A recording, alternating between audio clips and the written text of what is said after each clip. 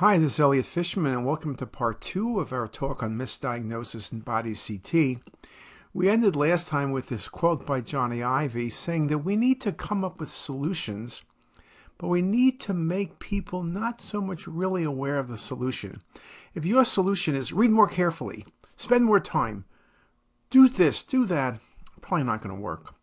We need solutions so that you're not really aware of the problem and the solution. We need to make things simpler.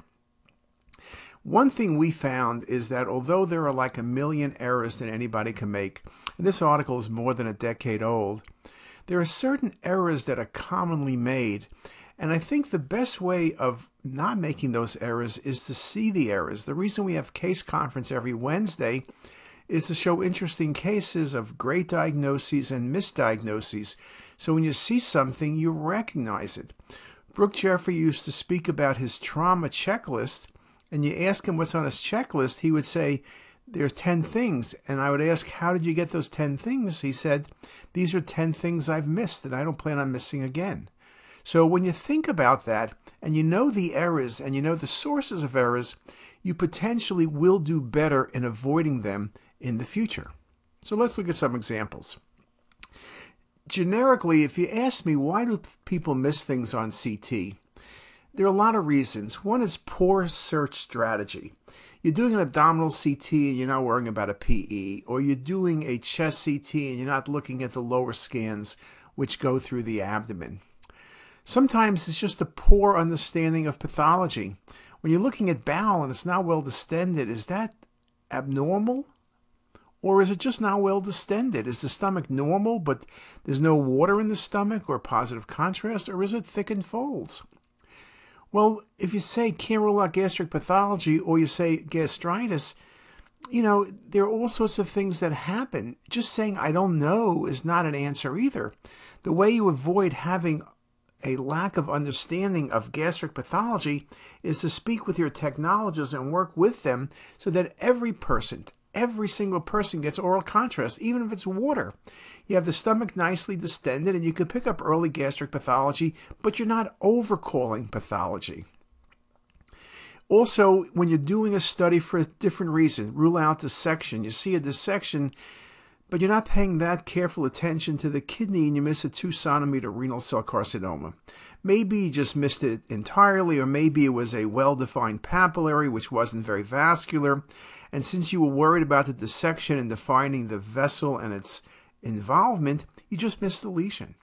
Sometimes it's just you find one diagnosis, that satisfaction of search, and you miss the other 3 diagnoses. We know that unsuspected pathology, the so-called incidental finding perhaps, is on every study. What do you overcall? What do you undercall? What do you need to report? We know that incidental findings occur in every organ system, and again, some may be as simple as an incidental adenoma of no importance, or a liver cyst, or hepatic hemangioma, or a splenic cyst, but others could be hepatoma, metastasis, an abscess, renal cell carcinoma, pheochromocytoma, primary ACC, and on and on and on. And then I have the last thing, which is checking residents and fellows. I mentioned this in my first talk today when I spoke about that, but it is true. We have great residents, we have great fellows, and you go over the cases with them. That's called teaching. But you don't look at the cases always the same way you would if you were reading by yourself. And you pay more attention to what the resident or fellow says than what you would be thinking from scratch. And that's a potential source of error as well. Other reasons, poor scan protocols. I mentioned the stomach not being distended. Same problem with small bowel. You need oral contrast. IV contrast. People, again, with the contrast shortage I mentioned, or just the ER doc saying, oh, who needs contrast? You just scan the patient. You don't need oral. You don't need IV. Just get the study done. You're wasting time. Well, we both know with lack of IV contrast, there are infinite things you can miss. We also know that if you only scan in a certain phase, that you are going to miss things as well. Some things like a hemangioma can be seen perhaps in arterial venous and delayed, though easiest to diagnose in venous. Some things like a neuroendocrine tumor of the pancreas may only be diagnosed in arterial phase and missed in venous in delayed phase. We also know that you can't do multi-phase on everybody because of radiation dose. But again, you need to know who you should be doing dual phase on. You need to be part of the process. And again, we always talk about this, but you can't assume axial images will show everything. They won't. You need multiplanar routinely, and even if the axials are normal, you need to review the multiplanar. Things you can't see on the axials typically, or you miss commonly, anything with the spine, looking at the SMA celiac axis. There are many things you really can't visualize, and of course we like 3D imaging, which particularly in defining certain tumors, extent of processes, inflammatory disease, trauma, you name it, may indeed be very, very valuable. Now, this article was published maybe a month ago, a very important article. It was published in JAMA Surgery, so it's not a radiology journal. And what they looked here was how important is IV contrast in the ER setting in the patient with abdominal pain. And what they did is they looked at the same patients on unenhanced CT by doing a contrast subtraction with dual energy, and then they looked at the contrast scans. They had multiple radiologists at different levels review the study, but here's the important conclusion. Unenhanced CT was approximately 30% less accurate than contrast-enhanced CT for evaluating abdominal pain in the ER. Okay, 30%. We're not arguing over 1 or 2%. 30% is massive. Yes, there is a potential risk of contrast, but the risk is small, and many articles recently have shown that it's a lot smaller than many people thought. And yes, a few people potentially can get reactions, but typically the reactions are going to be minor. Adding IV contrast provides the benefit of increased diagnostic accuracy at the cost of potential adverse events. But again, the risk of kidney injury varies based on preclinical and pre-CT kidney function. It approaches 0% with normal renal function. If you're careful, extravasation is low, and usually the patients have no consequences as long as you treat it correctly. Again, very, very important to use IV contrast. That's the quote.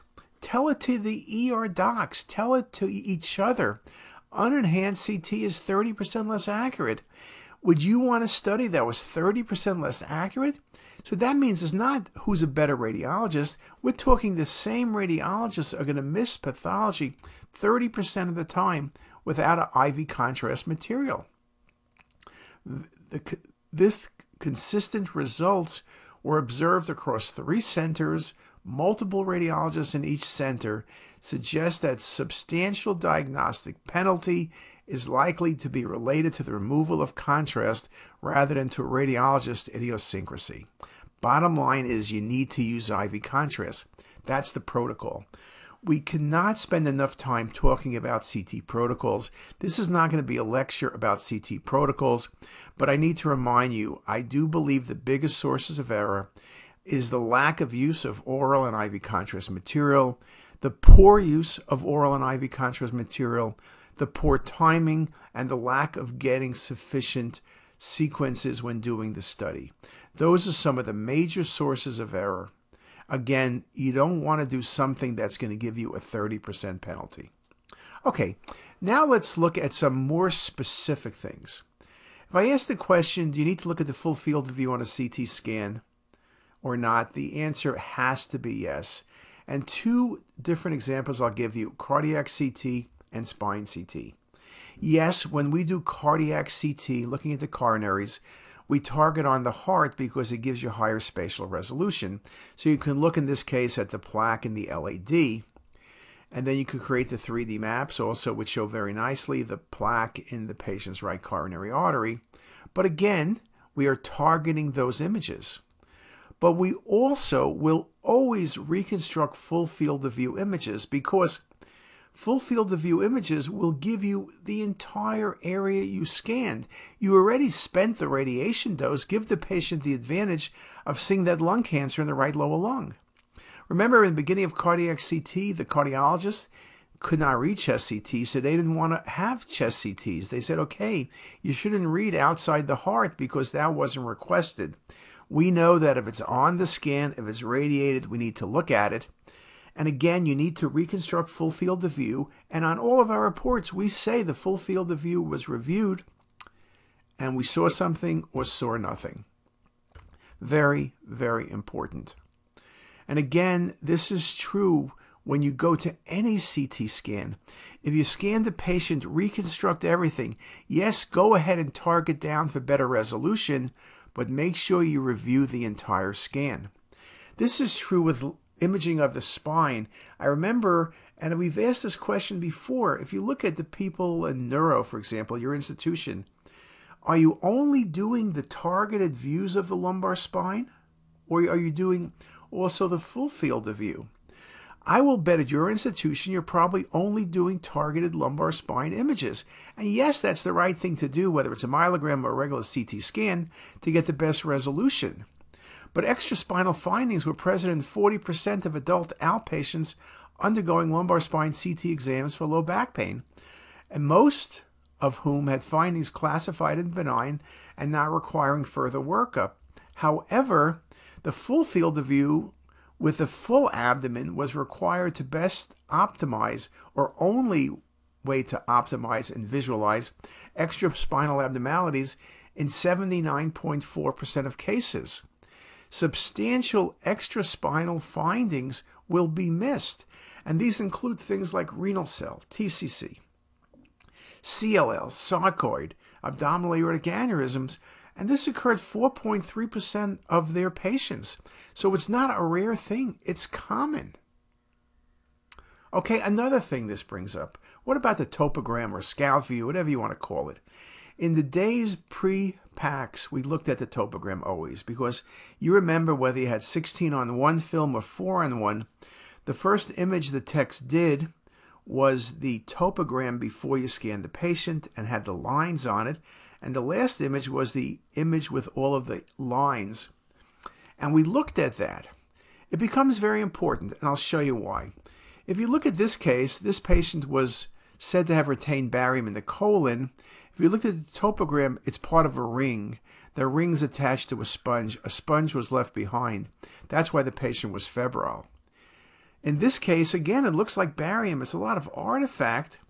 But if you looked at the topogram, this metal retractor was left behind. How does that happen? Let's not go into that, but it happened. But on the topogram, it's obvious. In fact, you probably would look at the topogram and assume it was in front of or behind the patient, not in the patient, but then you realize the problem. Or in this case, where you notice that contrast was given to the patient, you see a little bit of it by the right axilla, but yet you don't see the aorta. Did it spill? Did the injector fail? Did it disengage? Well, when you look at the topogram, you see contrast from the antecubital fossa on the right tracking down to the hand on the right and up to the shoulder. This patient had active extravasation. The topogram showed it. The radiologist didn't appreciate it and was trying to figure out why there was no contrast in place. You got to look at the topogram. There's so much information that can be very helpful to you. Leonard Berlin wrote an article about this. In fact, he called me up once and he asked, do we look at the topograms on every case? And I kind of, well, not really. And there was a case in Chicago, and again, this is in AJR, so it's published already, the case where there was a sad story of a child who fell, and a CT scan was done, and even in retrospect, there's no intracranial bleed. It was read as negative. A few hours later, the patient had a seizure and died. There was a skull fracture that was missed. On the routine axial images, even in retrospect, it's hard to see a skull fracture. It looks like a suture. But when you look at the sagittal topogram, even a layperson from across the room can see the fracture. When the radiologist was asked on the cross-examination why he didn't look at the topogram, the answer was, we don't look at topograms. Well, I think he does now. Because of the question about looking at topograms, we did a study. We had two people who were retired. Bill Scott, now they're retired. They were at the top of their game, always were to the day they stepped down. Bill Scott and Bob Gaylor looked at consecutive 2,032 scout views and read them like they were plain films. And the scout view showed a significant finding in up to 23% of cases, usually in an atomic area, imaged by CT. And it was shown by CT, so it really didn't add anything. However, in up to 2% of cases, the abnormality disclosed in the scout view was not included in the CT field of view. And you understand the scout view is often larger. You're getting abdominal CT, but on the scout view, you weren't as good as you could be, so you have a lot of lung. So the scout view had 2% of findings. That becomes very, very important. And in many of the cases, the finding was important. Berlin looked at this data and said, although 2% appears to be a low percentage, extrapolating to 85 million patients who undergo CT every year means that 1.7 million patients may have an abnormal finding that is on the scout view, but not seen on the related axial images. His conclusion was reasonable medical practice, logic, and medical legal, as well as ethical considerations, require you to review the topogram. Daphne wrote another article after that. Scout images are an integral part of any CT exam and should be carefully reviewed, whether or not they're included in the field of view of the study. Itri made the point that perhaps we should make certain that the first image that comes up when someone reviews on PACS is the topogram, so they have to review it. Perhaps the report templates need to have a line, topogram. I saw nothing on the topogram, or I saw something. Obviously, the challenge with topograms that comes up is people say, well, maybe you're going to overread. The mediastinum always looks wide, and are you overcalling small bowel obstruction? Again, you got to get used to looking at the topograms for what they are, but you want to look at them because they can contain important information. Now, let's go into another set of images. And what I'd like to do is look at a few different topics. Nothing as generic as looking at a scout view or a topogram, but looking at specific areas, and we'll start with bladder cancer and looking for potential sources of error. Let's do this. Let's take a break right now, and we'll come back with bladder cancer. If you like this video, make sure to subscribe to the CTisus YouTube channel. You can also visit us at ctisus.com for even more videos, plus quizzes, pearls, protocols, and oh so much more. We're also in the App Store and have well over a dozen apps for iPhone and iPad, all completely free. Thanks for watching.